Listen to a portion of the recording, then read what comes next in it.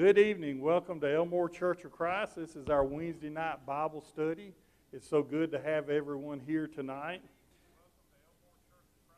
That's not going to work.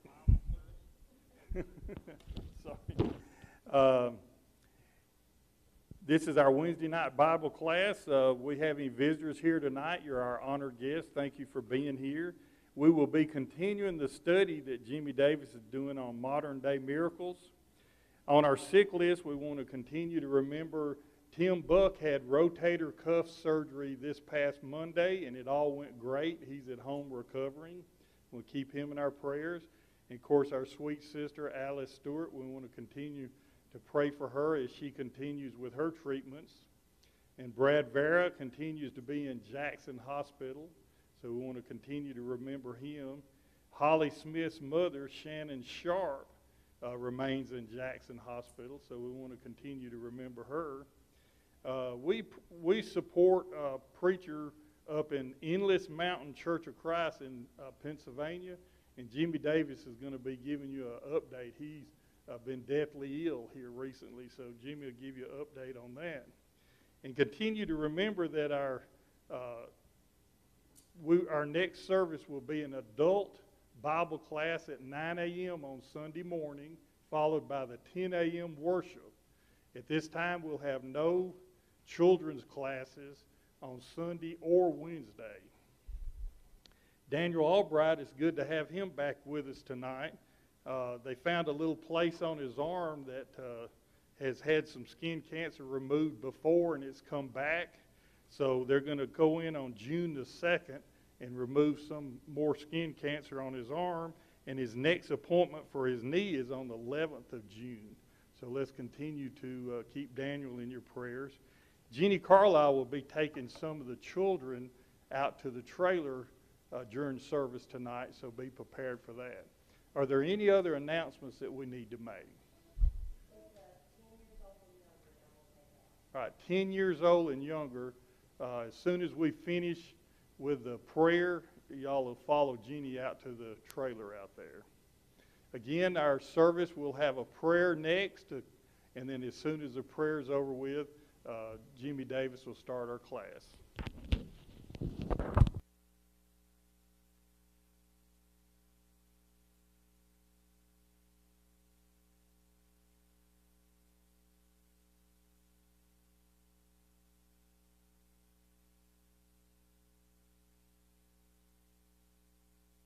One quick correction, Brad Vara is in Baptist South, and I talked with him today, and he was so weak he couldn't hardly carry on a conversation more than 3 or 4 words, and he'd be long, sometimes as much as a minute before he could say anything else. So he is so weak, and he just definitely needs our prayers, and maybe some other ways that we might just let him know we care, card or something. Pray with me, please. Great and holy God, we just praise you for being the great God that you are. Lord, we know that you are the creator of the universe and all things that are therein. You give us all good and perfect gifts, and all things that you give us, Lord, are good. And we pray that you would help us to recognize the wonder and the beauty of the things that you've given us here, but to recognize also, Lord, that they are but a glimpse of what you can and will give us in eternity. We thank you, Lord, that you sent your Son, Jesus Christ, to die.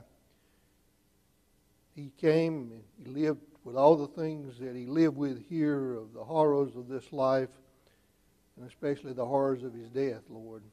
And he did that for me, and he did it for all that are in here and all that hear these words. And Lord, we pray that you would help us to just live our life in such a way so that we can show our appreciation for you and for Jesus and for the Holy Spirit as he works in our life. And we thank you for each of these. Lord, there are many that are sick and hurting. We're thankful that Tim Buck was able to go through his surgery and do well. And we pray that you would continue to be with him through his recovery process, and that you will help him to be at a minimum pain level so that he can function and do things and just enjoy life. And Lord, we pray that you will be with Daniel Albright and having the knee surgery, Lord, and still having a lot of pain from that. And we just pray that you would bless him and that you would give him some relief of this pain. And Ken and Maureen going through so much, Lord, and know that her pain level is high sometimes, and they just can't seem to find it. And Ruth Beasley and others, Lord, that go through so much here. And thankful that Don's having some relief from his pain. But we ask your continued blessings on him, that he'll be able to just get even better, Lord, that you would just heal his body. Lord, there's, as was mentioned, those such as Brad Vara and Alice and others who have these extended, very serious sicknesses. We just especially pray for them, that if it's your will, you will heal their bodies. And we're so thankful, Lord, that the things that we go through here in this life are temporary. And that one day we'll have that beautiful home in heaven where we'll not have the pain and the agony, and we won't deal with death or any of the things here, Lord, that bring us pain. And we pray, Lord, that you would be with those such as Jeff White, preacher there in Tunkhannock, and the Endless Mountains Church there. Just so much sickness here with the pneumonia and other issues there with his breathing and lungs. And Lord, we're just so thankful that he's doing some better, but we also know that it's a ways to go, and we pray your blessing to be upon him. And we pray that you would be with his family and others, Lord, that he may have been in contact with, that might be able to take some of that various sicknesses that he has or others that would be going around. And we just pray that you would be with them, Lord, through this. And those with the World Bible School, Lord, we know there are many that are they have family members that are sick, and some with this coronavirus. And Lord, we know that there's been those in our area who have conducted that and have had this. And Lord, made aware recently of the police department in Montgomery, who's had so much exposure, and so many that have actually contracted it, that they've been short on people to work. And they've had to have people work in places they wouldn't normally work. And we pray your blessings to be upon them as they work in those areas they're not quite as familiar with. And Lord, there's no doubt are situations all over this world that are similar to that. And just help us to remember that you're in control of all things. None of this caught you by surprise. All of this is something that you'll work together for good. And just help us, Lord, as we think about it, that we'll have a peace that passes all understanding. And we will appreciate the fact that there's much learning that can be done from this. And there are many people that can and will be drawn to you because of this situation. Help us to be prepared and to follow through with just doing the things that will bring people and to you, and will just use the venues that we have now got, the situations that we have learned, the things we've learned, and just help us to use them wisely, Lord, so that more people will be brought to you. We just thank you in that. We thank you, Lord, that you've been with us through our search for a new minister. We say thank you so much for Don. Thank you for Judy and Jordan. What they have meant and continue to mean in our lives. And we thank you, Lord, that you've been with us through this search. And we just ask for continued guidance and wisdom as we move forward with this, Lord. And we thank you for all of this in Jesus' name. Amen.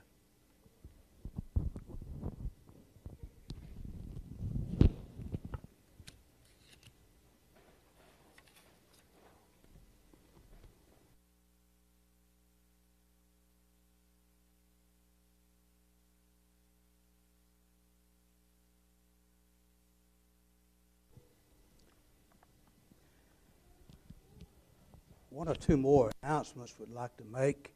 One is concerning Jeff Wythe at Duncanny. He has had a bad night last night. His fever got up to 106. But it seems like that was kind of the rough night.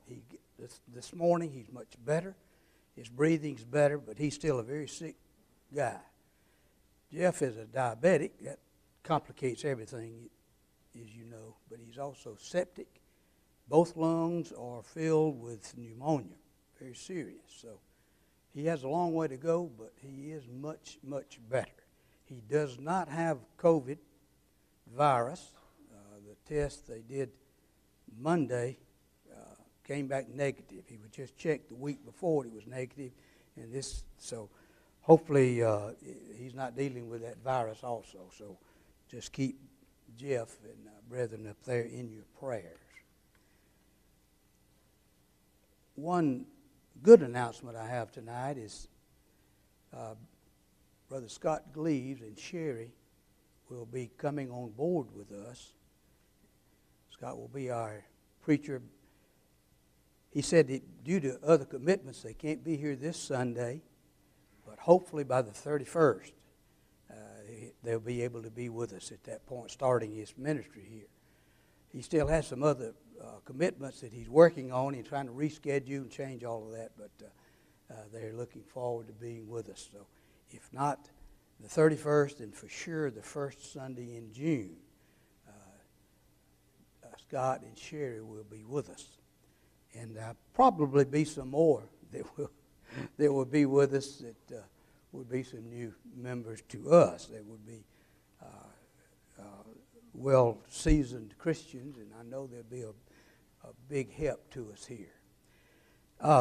This book, how we study, you realize that I'm not against you asking questions in our interaction, but keep in mind the only sound anyone at home can hear is what comes through this mic.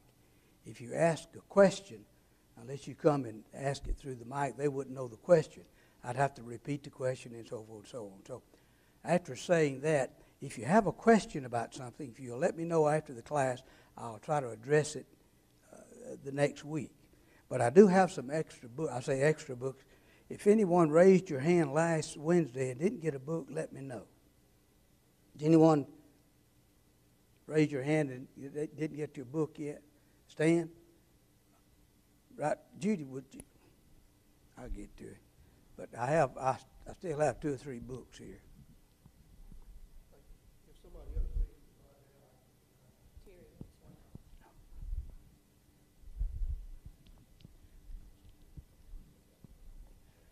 Jonathan, I got some more. I don't know if they'll probably be in before next week. I think I got it. No, that was the last one. But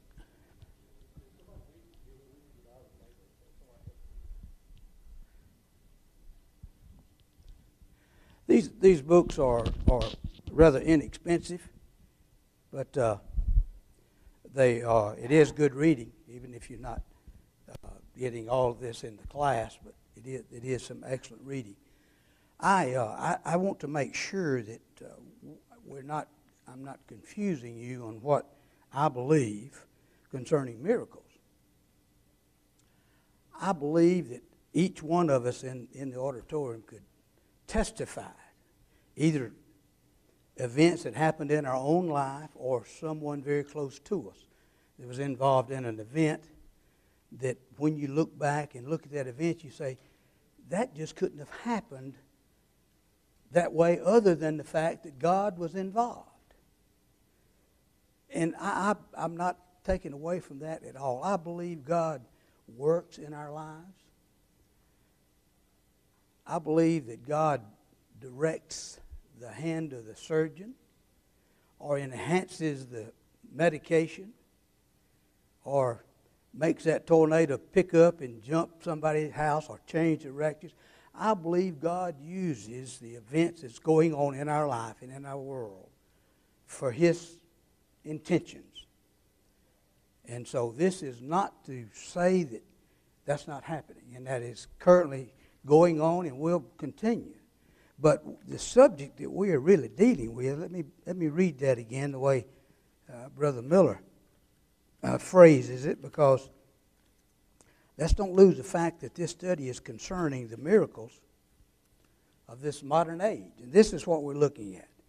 This entire study basically covers these subjects: the biblical definition of miracles, the Bible's stated purpose of miracles, how long God intended miracles to last, the role of tongue speaking, the purpose of the Holy Spirit baptism.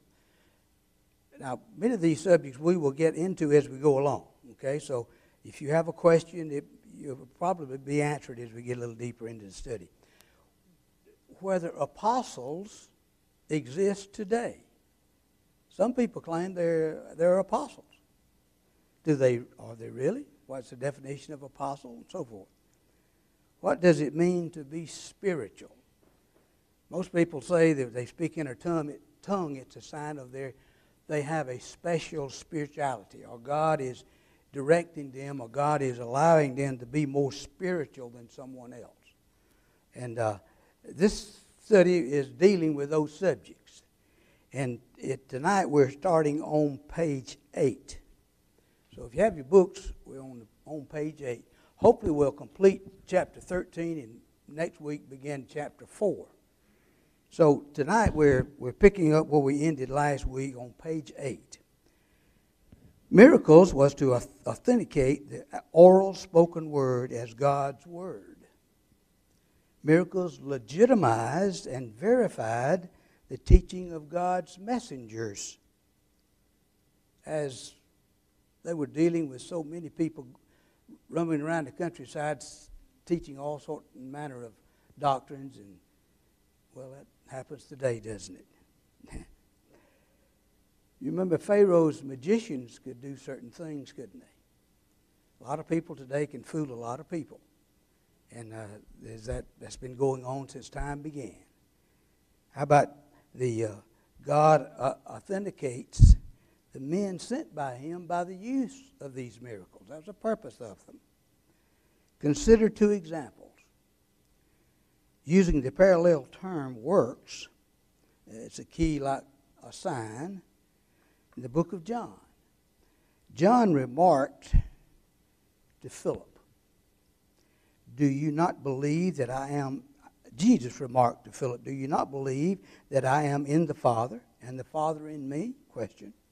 "The words that I speak to you, I do not speak on my own authority, but the Father who dwells in me does the works. Believe me that I am in the Father and the Father in me. Or else believe me for the sake of the works that I do."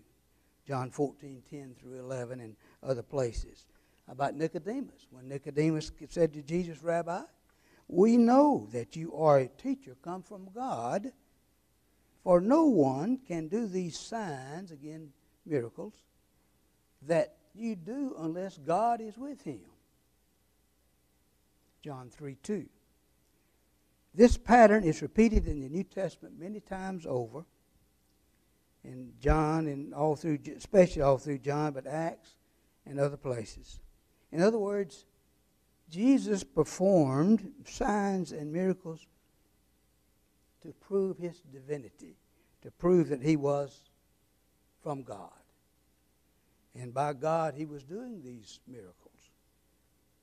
Here is a consistent sequence as we read about miracle signs and wonders throughout the Scriptures. Signs confirm the Word, as we said. the spoken word was presented to hearers. You're talking about getting someone's attention. If you brought someone that's been dead for 3 or 4 days from the grave, that would get your attention, wouldn't it? Or if you know this person is dead and they coming out of the city, take this person to the cemetery, and you stop the procession and had that person to come alive again, it'd get your attention, wouldn't it? Or someone that you know was deathly ill, and just a spoken word from miles away, and the time you spoke it, many miles away, that person was healed. It would get people's attention. People followed Jesus around. They believed and heard about these miracles. And so it was, God was using the miracles to show that this Jesus of Nazareth, this carpenter's son, was not just a man. He was a God-man, and God was with him. So the faith was created by the Word, by these miracles. An excellent demonstration of this process is provided by Luke in his report of the conversion of the Roman proconsul Sergius Paulus. Now, Elymas, the sorcerer, attempted to thwart Paul, or he attempted to do something and copy Paul, be as convincing as Paul was when he tried to do the miracles. But Paul's efforts to teach Sergius the gospel, Paul was doing miracles and doing things and saying things, and this really got the sorcerer's attention. And then when the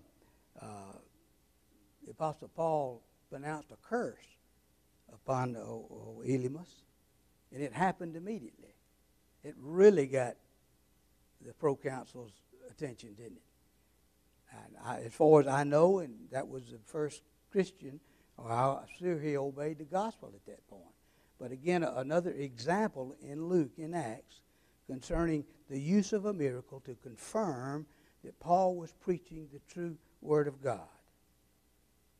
One might well expect the text to have said that Sergius was astonished at the miracle that Paul performed, but Luke was careful to report the situation with precision.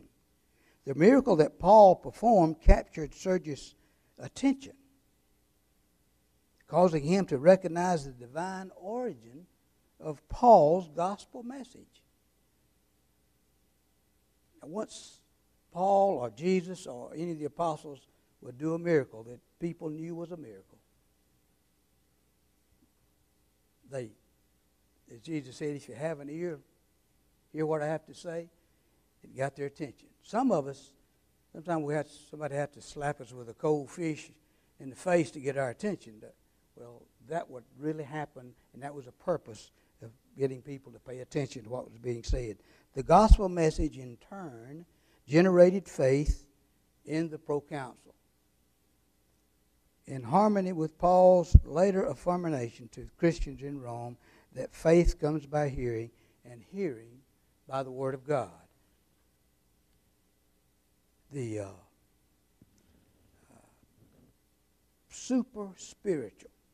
Now, when people imply and try to fool people into thinking they have a supernatural ability that someone else does not have, they are special and God's approval, then they try to fool people in doing some type of a miracle.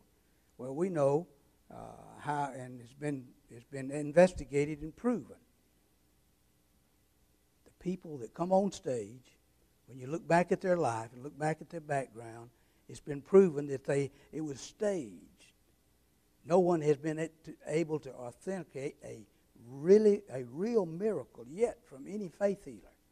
It's always some type of ailment that is not visible. And of course that's what but some maintain that there are other reasons for divine healing in tongue speaking. Some say tongue speaking is a sign that the tongue speaker is super spiritual. Others say miraculous healing serves the purpose of making the believers well, a mere act of mercy to relieve his pain and suffering.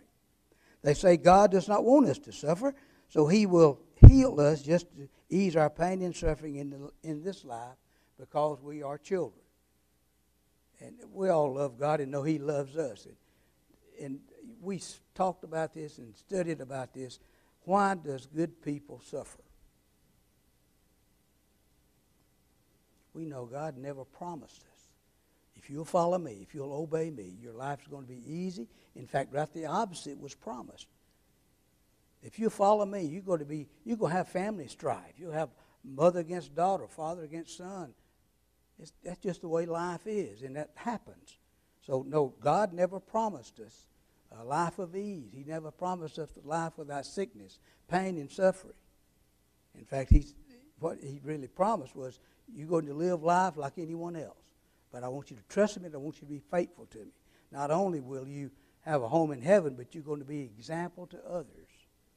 But regarding the first claim, in Paul's admonitions directed to the Church of Christ at Corinth, he insisted that the person who possessed the ability to speak in tongues was not super spiritual to the one who had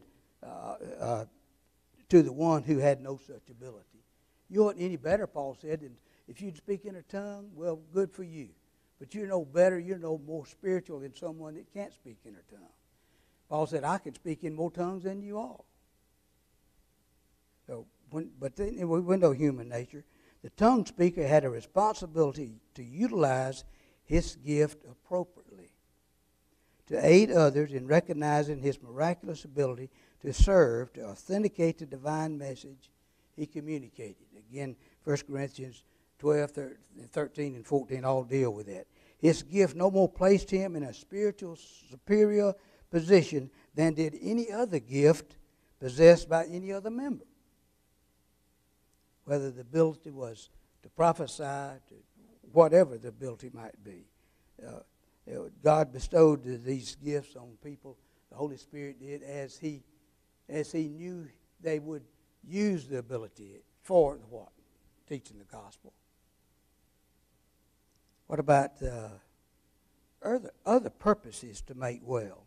Regarding the second claim that we had talked about, certainly the compassion of God was evident. When Jesus healed someone, what was it, 5? Was it 5 lepers? 10 lepers? How many come back to thank Him? One. I know the other 9 was happy, wasn't they? Oh, they had to be. They was probably jumping up with joy and running to tell all the neighbors, family, and friends, but only one took the time to come back and thank Jesus.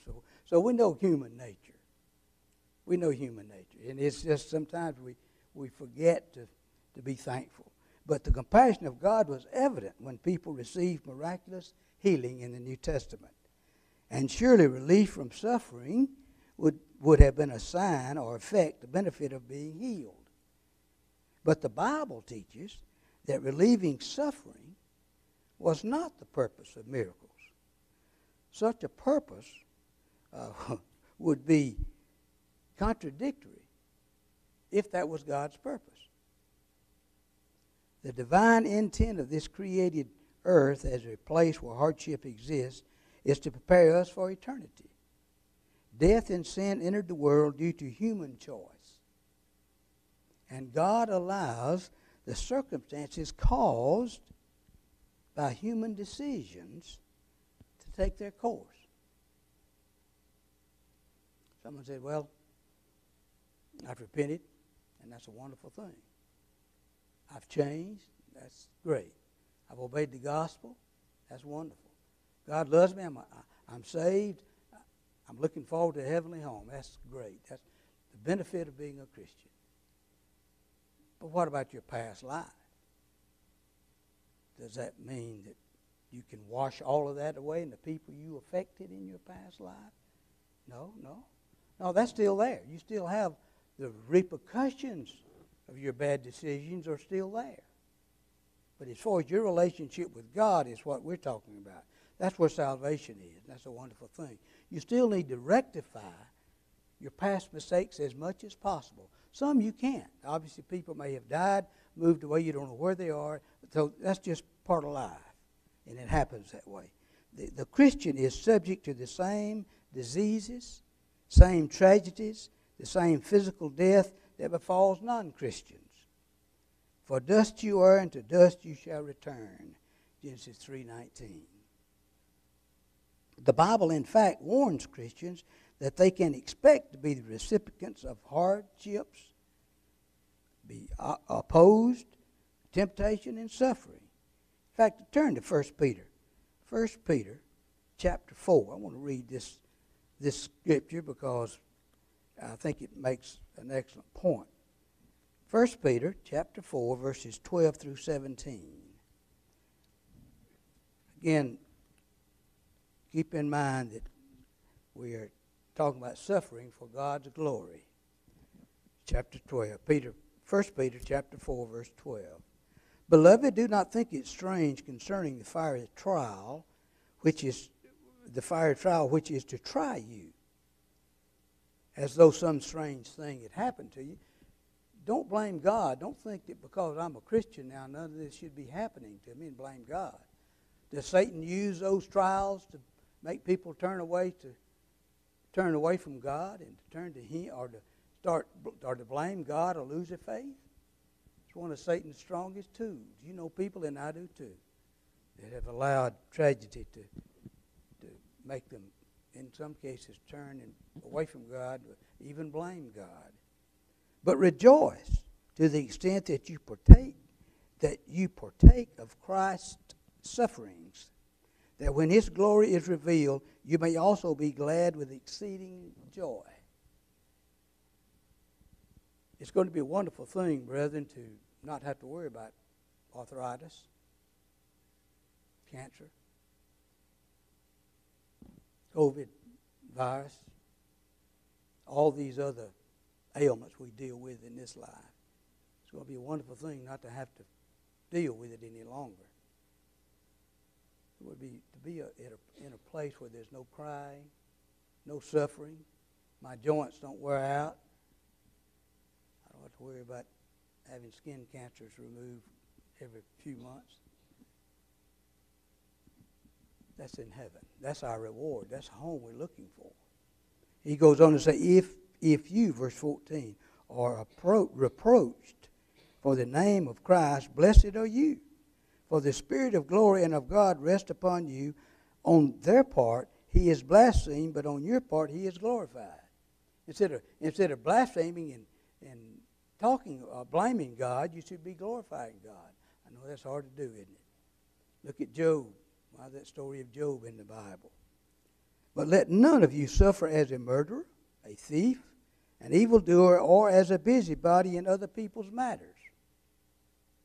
Yet if anyone suffers as a Christian, let him not be ashamed, but let him glorify God in this matter. Yet if anyone suffers as a Christian, let him not be ashamed. I love that verse. But let him glorify God in this matter. Verse 17. For the time has come for judgment to begin at the house of God. And if it begins with us first, what will be the end of those who not obey the gospel of God? That's going to be a sad day, brethren, when someone standing before God is not even tried to obey the gospel. God's not part of their life. They don't want Him part of their life. They hadn't even made an attempt. They're going to stand before God without any type of excuse. And it's going to happen to a lot of people, unfortunately. What about to say that they were wrought, and this is going back to this reading, for the single purpose of showing divine compassion towards the sick and those oppressed by the devil would be to ignore a purpose which is easily discerned, which is openly avowed by Christ Himself, and which is of much greater importance. The purpose was to support His proclamation, a necessary proof for the claim of Jesus. So when people try to say, well, if God loves us, He's going to keep us from suffering. He's going to keep us from temptation and trial and tribulations. No, that's not true. He will supply us a way of escape. According to the Corinthian letter, I think it's 2 Corinthians 5:12. if God's intention was to exempt Christians from sickness and disease, he certainly has fallen down on the job. Do we suffer as Christians? Oh, yeah. Right now, a lot of us are suffering. So if God's intent, once we become his child, was to keep these diseases and these things from happening to us, God has failed. So we know that's not his intention. Since the vast majority of Christians throughout the last 2,000 years have experienced the same affliction suffered by unbelievers, if miracles in the first century had as their object to improve the health and physical well-being of the subject, of the recipient, then Jesus and the apostles were failures because they left untouched a lot of sick and dying people. Jesus healed a minority, not a majority, of sick people in Palestine, and healed none outside of the tiny geographical region, with the exception of the Canaanite woman's daughter. So as we look at really what was going on in the first century, one would be forced to conclude that God's compassion did not extend to everybody. But the Bible affirms that God loves the entire world. John 3:16 and Romans 5:8.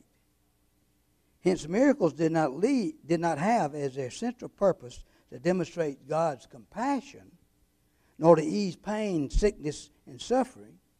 Brother McGarvey said this: unlike these modern advocates of divine healing, the apostles were never known to go about exhorting people to come forward for the healing of the body. They effected miraculous cures, no doubt, in a few instances as a sign of to unbelievers, but they never proclaimed either to saints or sinners that the healing of all diseases was a part of the gospel. When they preached to someone, they didn't promise them, if they'd come and obey the gospel, confess Jesus as Lord, and be baptized, that they'd be healed. That never was in the gospel message, never was intended to be. These so-called faith cure churches, therefore, and their preachers who officiate in them, or as divine healers or whatnot, are not modeled after the apostolic age or type, but are misleading people by humbugging and humglory. That's what Brother McGarvey said. The usual rebuttal to these observations is that the reasons some people do not believe or receive a miracle is they do not have sufficient faith. You talk to people about that. Well, why didn't you heal him? Oh, she wasn't healed. He wasn't. Well, and the faith healer or the Pentecostal person would say, well, they just didn't have enough faith. I've heard that, and you have too. If you talk to many, that's what they fall back on and say. But this objection is likewise unscriptural. It is true that some individuals in the New Testament were commended for their faith that they possessed prior to being recipients of the miracle. In Mark 5:34 is a good example. But it does not automatically follow, however, that faith was a necessary prerequisite to miraculous healing or the reception of a miracle. It never was pointed to. If you have enough faith, or you have to have enough faith to receive this miracle. We can prove that by examples and by Scripture. Many people were not required to have faith as a prerequisite. For example, all individuals who were raised from the dead obviously was not in a position to have faith. John 11:44. Nor did those possessed by demons have faith before being healed, since they were out of their minds anyway. Luke 9:42 and also Luke 11 talks about the demon-possessed man. The man who was blind from birth actually showed uncertainty regarding the identity of Jesus. He was even wondering who he was. So we know he didn't have faith. John 9, example of that. The man who was healed by Jesus as he lay beside the pool of water. He didn't know who Jesus was. He didn't even know who healed him. John 5. On one occasion, Jesus healed a paralytic man after observing not his faith, but the faith of his companions. We don't know whether the cripple had faith or not, but his companions sure did. Mark 2. Additional texts indicate that many who received the benefits of miracles were not required to have faith. In fact, the opposite is true as well. They were individuals who possessed faith, but yet were not healed of their ailments. If faith, your strong faith, meant you would be healed by your strong faith, then the Apostle Paul must not have had faith. What did Paul do? He had a thorn in the flesh. Evidently, it was a very serious ailment. Something was eyesight, and somebody think he had malaria and other diseases, other things he suffered with, but it was real. He prayed to God 3 times about it. God said no. He didn't remove that thorn of flesh. He just made Paul a promise. My faith is sufficient for you. You wonder, and I've wondered, and I know you have, why didn't he take that thorn away from Paul? He was such an effective man. You see, we don't know God's intentions all the time. We don't know why God maybe had led that surgeon's hand just right to where something happened that was, wow. I don't know. The surgeon don't even know, but he's doing better or whatever. Or why that car just slightly just missed you by 2 inches instead of taking your life, and all these things. That tornado just missed my house. We don't know the intent of God. But God has a plan. I think God has a plan for every one of us. I think God spares us sometimes because He knows that we are people that want to do what He wants us to do, and we are people that will allow Him to use us. And I think in some cases He may spare our lives for future work that He will put before us. Yes, sir.